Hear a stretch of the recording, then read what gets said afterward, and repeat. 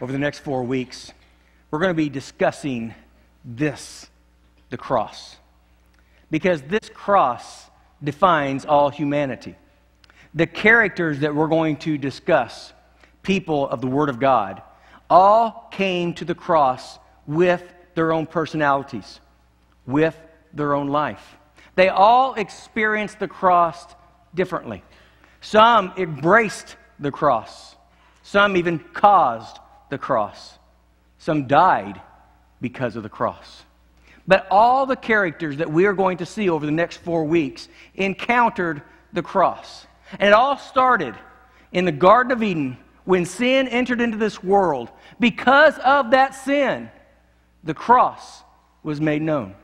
Because if it wasn't for the cross, we would not have our salvation. And the Bible says in Galatians chapter 6, verse 14, it says this, "As for me, may I never boast about anything except the cross of our Lord Jesus Christ. Because of that cross, my interest in this world has been crucified, and the world's interest in me has also died." The cross becomes the focus, the focal point of everything that we do in this church and in our life.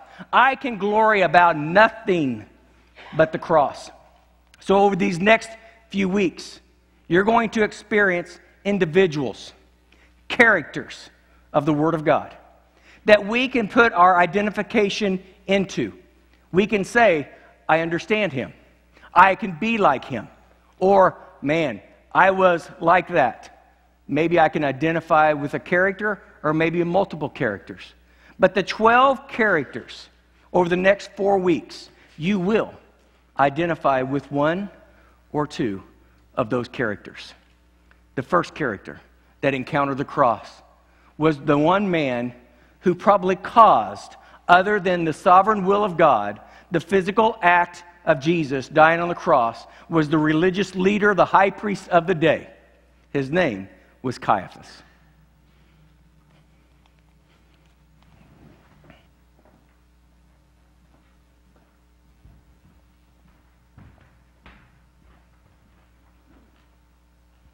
Shalom. My name is Joseph Caiaphas. My title is High Priest. Some call me a puppet. I am here today to tell you I am not. They obviously have no understanding of the strength of family ties. They know nothing of my loyalty to my father. Actually, my father-in-law, as you would call him.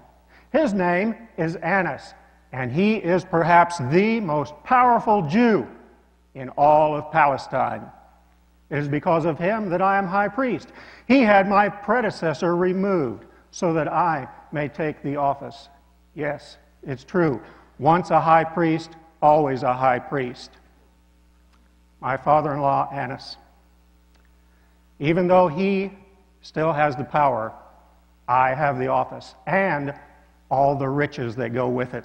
So, I usually do his bidding, yes. And you see, the events of that night are not entirely of my doing. What events, you wonder? Allow me to explain. It all started when the temple guards brought a prisoner into the courtyard of our home. It was very late. They took him first to Annas, which is fine with me. I'm used to being second.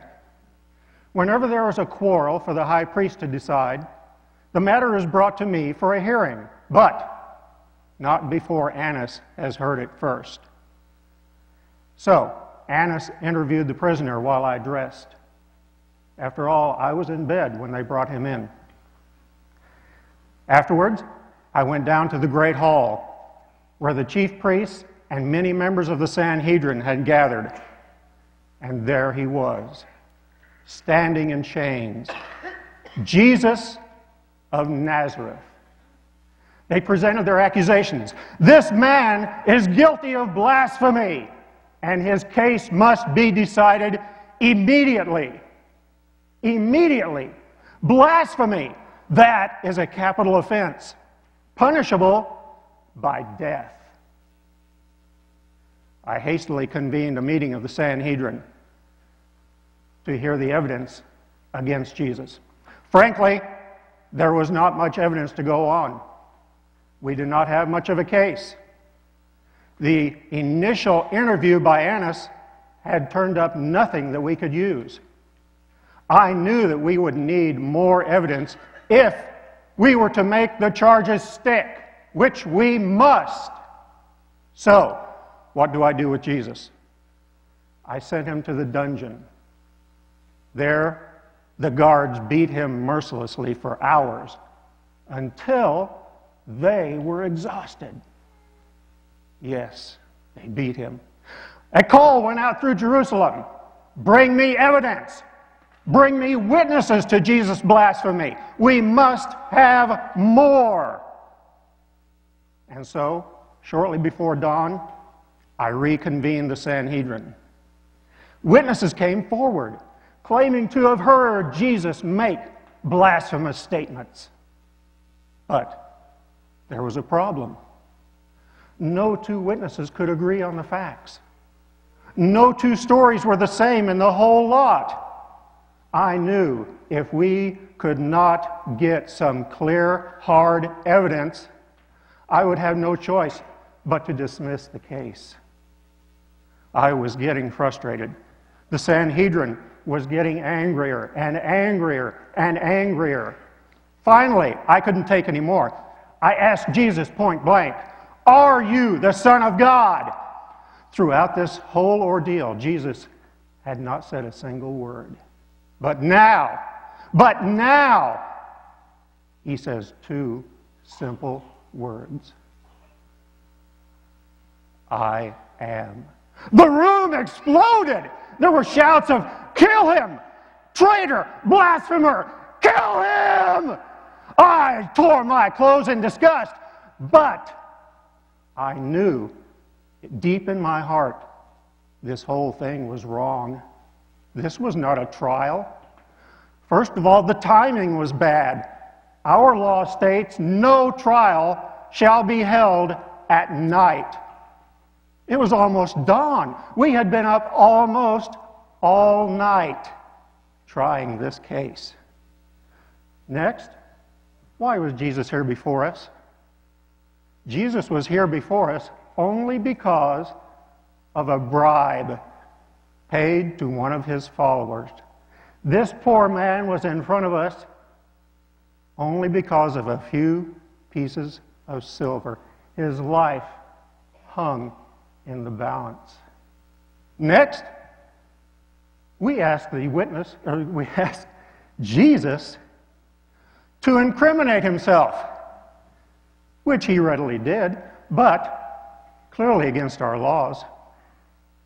And here I was, ready to pronounce a capital sentence. What's wrong with that? Isn't that my job? Yes. However, our law again states a full day must pass between a conviction and a pronouncement of a sentence. We could not wait, however. The Passover was upon us. Oh, it was tough. It was tough. I could feel my Father's eyes on me, just waiting to see what I would do. I could feel his will beating down on me like a hot summer sun. I really had no choice, you see. I knew what I had to do.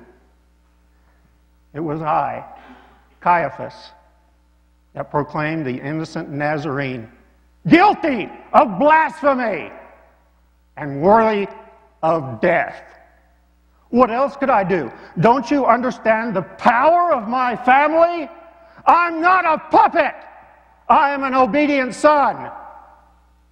That night, in that room, a simple man submitted himself to the will of his Father. That's all. That's all. Shalom. That is a true statement. That night, a man submitted himself to the will of his Father. But that man was not Caiaphas. That man was Jesus.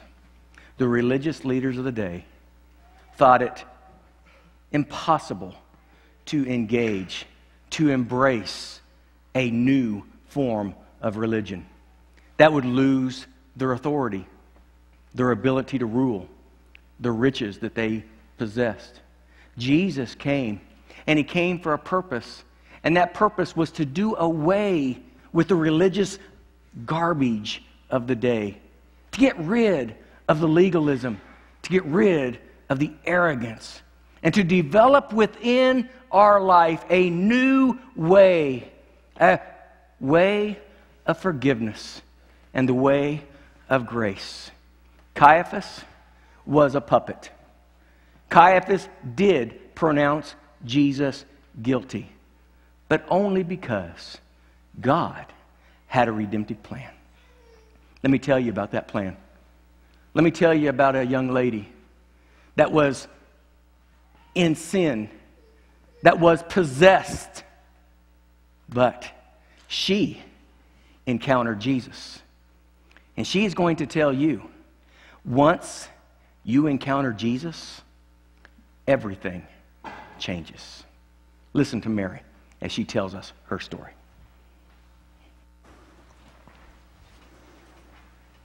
They don't have my one.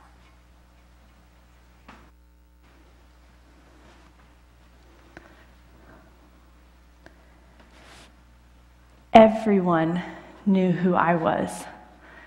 7 demons, people would whisper. Mary Magdalene is possessed with 7 demons. You have no idea what I suffered. The torment, the rejection, the sin.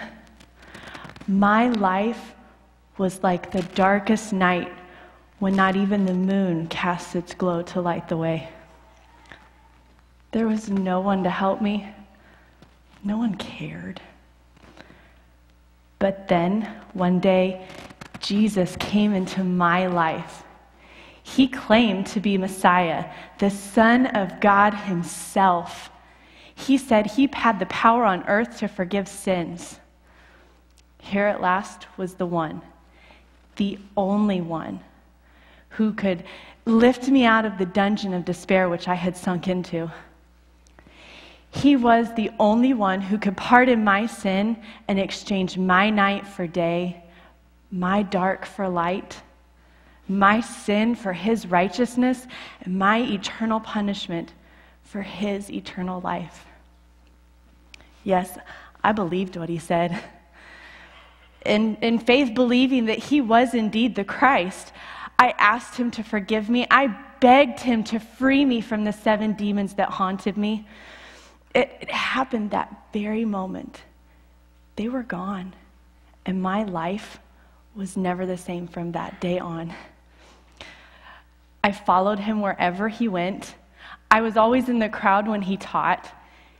He raised people from the dead. He would heal the sick. The deaf would hear, the lame would walk, the dumb would speak. Those bound by evil spirits were released by his command. I was one of several women who followed him. We were not as close to him as the others, the 12 disciples, Peter and Andrew and James and John, but we constantly felt the warmth of his smile and the gentleness of his voice. He loved us just as much as we loved him. But then the leaders in Jerusalem arrested him and killed him. And I stood at the cross and I watched him die. I wept to see him suffer. The Roman soldiers were so cruel, and our leaders were no better. The chief priests, scribes mocked him in his agony, and they hated him. But Jesus had told us beforehand that this was the hour for which the Father had sent him. He said that he was laying down his own life on his accord. No one was taking it from him. We stayed there all day. From the morning when they drove the nails and his hands and his feet into the cross. Until that evening when the soldier drove a spear into his side. 3 days later, I was standing outside the empty tomb weeping, when I heard a man ask, "Woman, why are you weeping?" I thought it was the gardener, and so I asked, "Sir, what have you done with him?" It was fully light, but tears blurred my eyes. I turned, but I couldn't see clearly. Then he called me by my name, Miriam. That was my Aramaic name, the name that only my parents and my friends called me. A gardener wouldn't have spoken Aramaic to me. A Roman wouldn't have known my name. I knew that voice. I looked up and it was him. It was Jesus. And I answered in Aramaic, "Rabboni." And I threw myself at his feet. I was weeping and I was laughing, not believing and believing. My master, my teacher, my Savior, my Lord, he was standing there alive. The events of those last few days began to all make sense to me. See, Jesus had purposely allowed himself to be delivered into the hands of angry men. He had given himself willingly as a payment for their sins and for mine. His resurrection proved beyond any doubt that he was indeed the Christ. He was the Son of the living God, and the forgiveness that he had bestowed upon me was of God himself.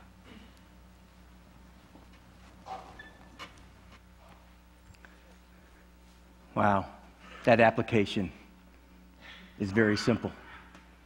Once you encounter Jesus, once you have experienced Jesus' forgiveness, once you have been liberated from your past, you can't take your eyes, your heart, and your devotion off of him.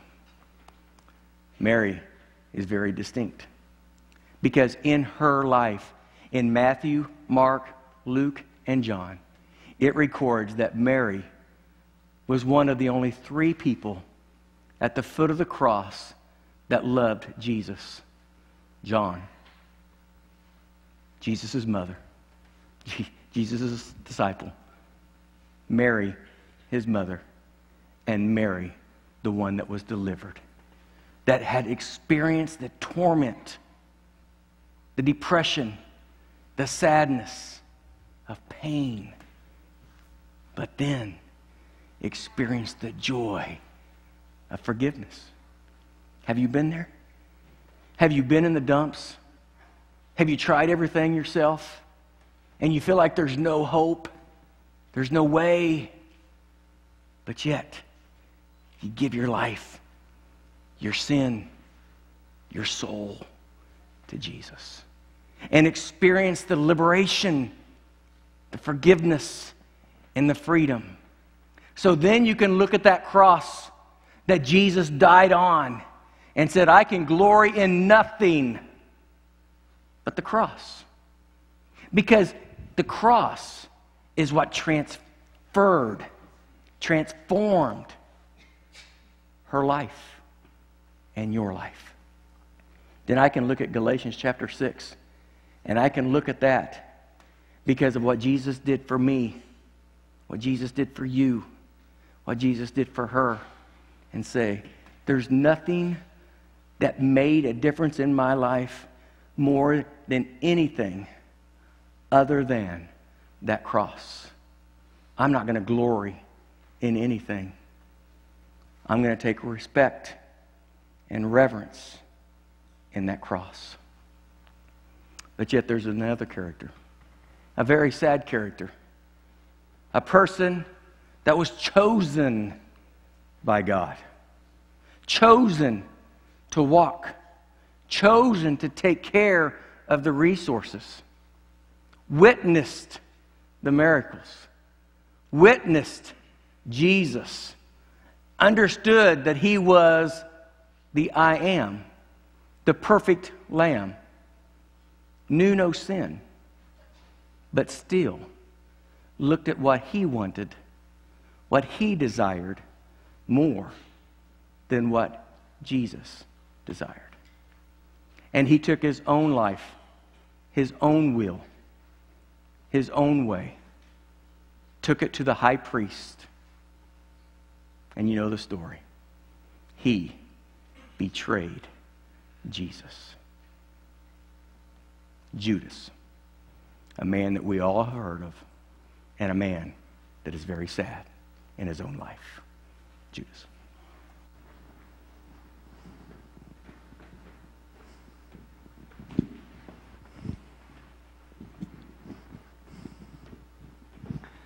I stand at the edge of a cliff. This rope tied around my neck, the other end to the limb of a tree. Dark thoughts fill my mind, and I wonder what has come over me. I should have been a leader. I was named Judas, after the great patriarch Judah, first among the 12 tribes of Israel. I should have been first among the disciples, not Peter. But there is no other way. I have done unspeakable things. I betrayed my master. I deserve to die. Yes. And that will be the end. At least then, no one will ever be able to use me. The religious leaders tried to use me. All they wanted was an opportunity to arrest Jesus without creating a riot. Well, I gave them that opportunity, and they used me, and they paid me off. I thought Jesus wanted to use me also. He wanted to use me to build his kingdom. And he wanted to change me. I could see it in his eyes every time the money box would come up short. Jesus knew I was stealing money. He knew all about me. And he should have hated me. I could fool everyone, but not him. And I just grew to hate him. But this tree and this cliff, it will put an end to all of their plans. He wanted me, but only on his terms. I will not belong to another. I will not be the possession of anyone. Well, I shall not be used by him now. No more errand boy and no more teacher's helper. No one can help him now because they have him. It all came to me at Passover. We gathered in an upper room to celebrate the feast. I was overwhelmed with a sudden clarity of purpose. It was an amazing strength of resolve. I could see it all coming together. It would be easy. I knew what I had been made for. It was all too perfect. The conversation around the table about the week's festival, one or two had something to say about the interfering Romans. But most of the talk was about the faithfulness of God, who redeemed Israel a long time ago. I was silent. Jesus caught my eye a few times, but I looked away. And then Jesus interrupted the conversation by announcing that one of us would betray him. The room, it was instantly still. The faces around the table showed stunned amazement. Of course, everyone had heard talk that the leaders of the council would pay for information leading to Jesus' arrest, but none of them imagined that anyone would ever betray the Master. One by one, Each disciple asked if he were the one. I asked also, of course. But low voices rang the table in worried discussion. The meal progressed. As I dipped my hand into the dish, Jesus said something to the two next to him, Peter and John. They looked at me with worried faces. And I knew he had told them. And I don't know how he knew, but I had already been to the chief priest and offered to betray Jesus. Somehow he must have known about it. I had to get out of there. I stood and rushed out of the room. It was time. I expected them to go to the Garden of Gethsemane after dinner. Whenever we visited Jerusalem, that was his favorite place. He loved the solitude for prayer. I went straight to the chief priest and told him to hurry. If the other disciples guessed my plans, they might spoil everything. We must act now, I said. They agreed. Some went to get the temple police. The rest of us went to the Roman garrison, where the priest requested a contingent of soldiers to accompany us. I led the way. It was exhilarating. I was in command. No one using me. Everyone following me. I had the power. And when we got to the garden, as I expected, Jesus was praying. The others had fallen asleep. Jesus heard us coming, and he roused the disciples. I stepped forward from the shadows. It was dark, and the torches did not provide much light. I had arranged a signal to identify Jesus in the darkness. I kissed him on the cheek and greeted him. Rabbi. I had greeted him that way 100 times. We all had. And with a simple daily habit, an innocent token of greeting, I betrayed the master. He always wanted to be the master, to be served. For all his talk about serving others, he always was the master, as though he had been born king or something. Well, now they have him. I wonder what kind of kingdom he'll inherit. It's one thing to lead a few disciples and country peasants when the sun shines on the hillside. But see if anyone follows him when night has come and all is darkness. Nobody can rule from a cross. Now, finally, in this act, I am free. Not being used by anyone. Free. A rope around my neck. Standing at the edge of this cliff. Soon, I'll be free. And yet, I wonder, can a man's death solve anything? I mean, if a man gives himself to death freely, no one taking it from him, can one who gives himself to death accomplish anything? Can a dead man hanging on a tree serve any purpose? Well, I'm going to find out, because I am just one step from freedom.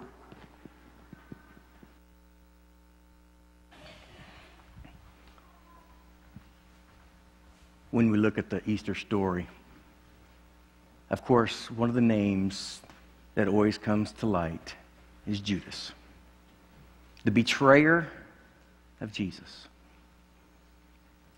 Took his own life. But the whole unique story, I believe, in that is he didn't stand out. When they were in the upper room, observing the Lord's Supper, communion, and Jesus told his disciples, one of you. They didn't look at Judas and point their finger. They didn't say it was going to be you.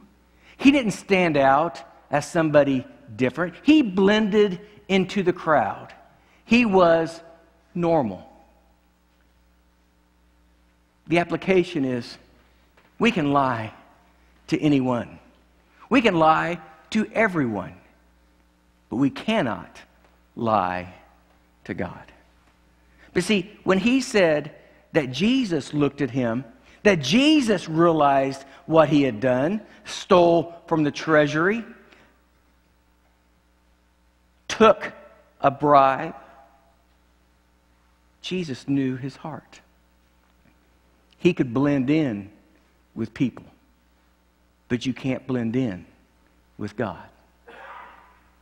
And that torment within his life, the ability to give what he wanted, is to be the leader, ultimately caused his death. Because of that pride, Judas would not ask for forgiveness, which I believe Jesus would have freely given to him. But he decided that his act of hatred towards Jesus, to betray him, to be crucified, was so overwhelming within his soul, he would rather go to the grave in his sin than to experience God's forgiveness. And it is so sad that we see people today that do that same thing.